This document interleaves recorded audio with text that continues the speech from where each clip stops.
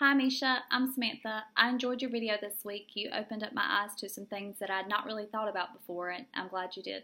You talked about treating your clients with decency and respect. This is absolutely important.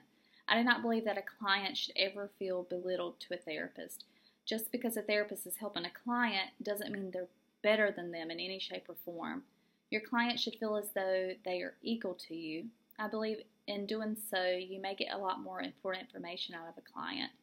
You also mentioned about using an open posture over a closed one. An open posture may suggest that you're open to the client, listening to them, and not rushing them. I believe this goes back to treating your client with respect.